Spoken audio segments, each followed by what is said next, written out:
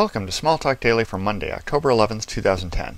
This morning I wanted to look at a simple COM interface between VisualWorks 7.7.1 and the speech interface of Microsoft Windows. So to show you what I'm doing, I will turn the sound on and show you that this works. You might be able to hear this a little bit, so I'm going to create a new instance of the speaking interface.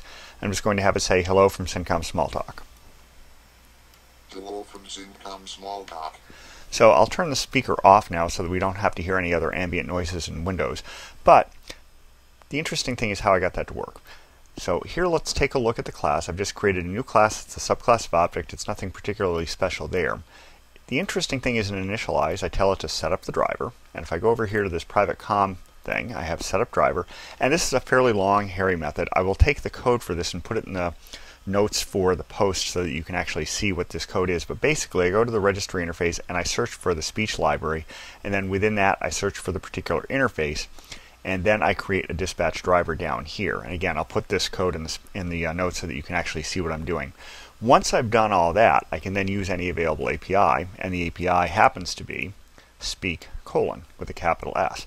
Now, the more interesting question is, how did I know that? Well, the way I knew that is I use some of the tools that come with VisualWorks. I go to the COM interface here, Browse Automation Classes, and if I scroll down to the M's, let's go down to Microsoft and we'll keep scrolling down to the MS, and you should see Speech Object Library.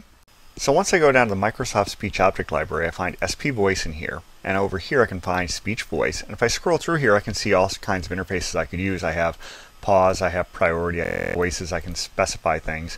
But more importantly for our purposes, we have specific syntax, speak : hand it a string, and it'll speak out that string.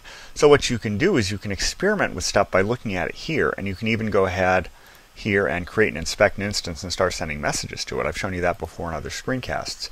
And then once you've done that, you can then go ahead and build an actual Smalltalk interface doing this kind of thing and then use it in your applications.